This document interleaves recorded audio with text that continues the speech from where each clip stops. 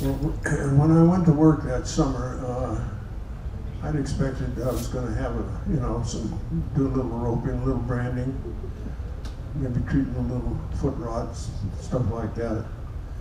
And that isn't what happened to me. What happened to me was this. When I went to work that summer, I was just a city lad. They put me in the kitchen.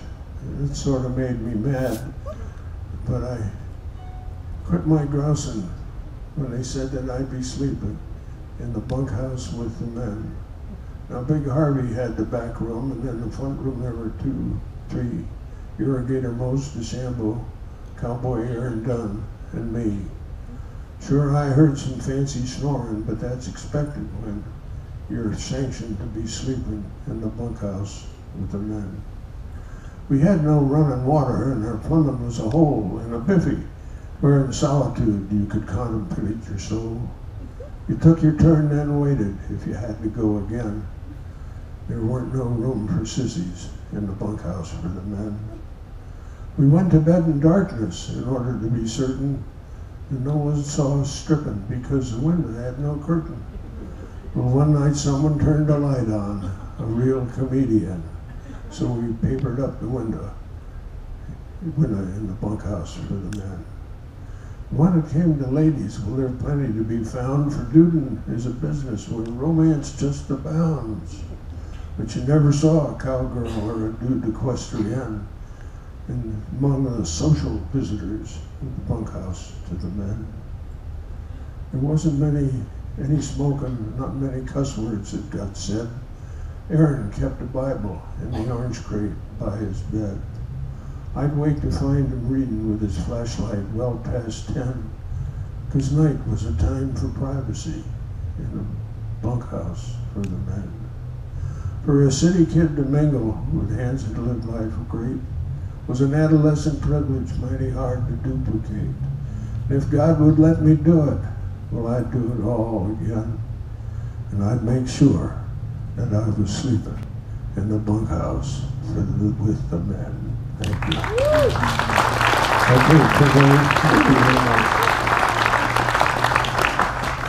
Speaking it's harder to remember things, especially poems.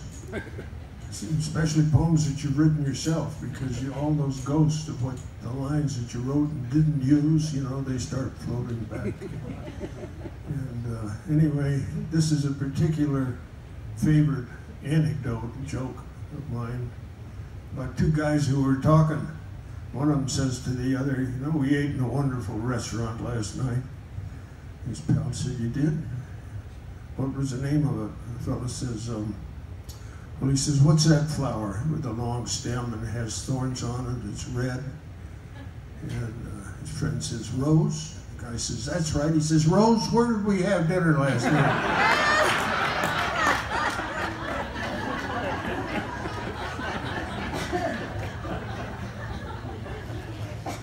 Anyway, this cowboy walks into a bar, sits down, orders a beer, looks around, there's nobody there. Him and the bartender, the place is empty.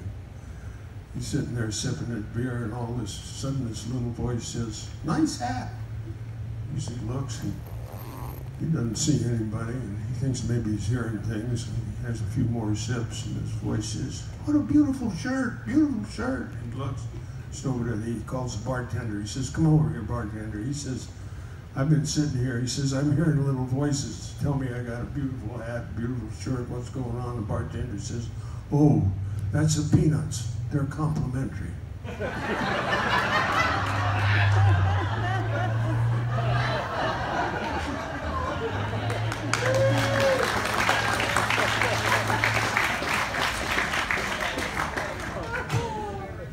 So with laughs have got to come tears, and I'm hobbling around with a cane now in my old age.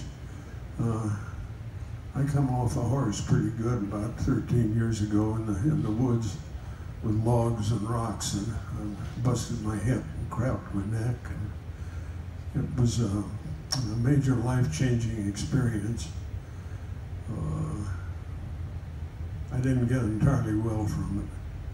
But I am happy to say that the damn horse died a year later.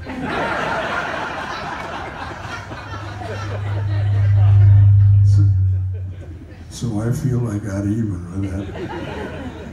But I generated this little verse. It's just a short one.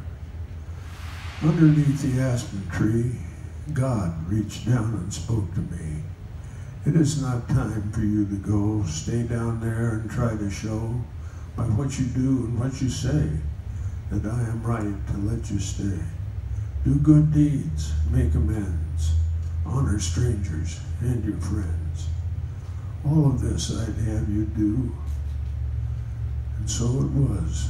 God let me be there beneath that aspen tree. Thank you.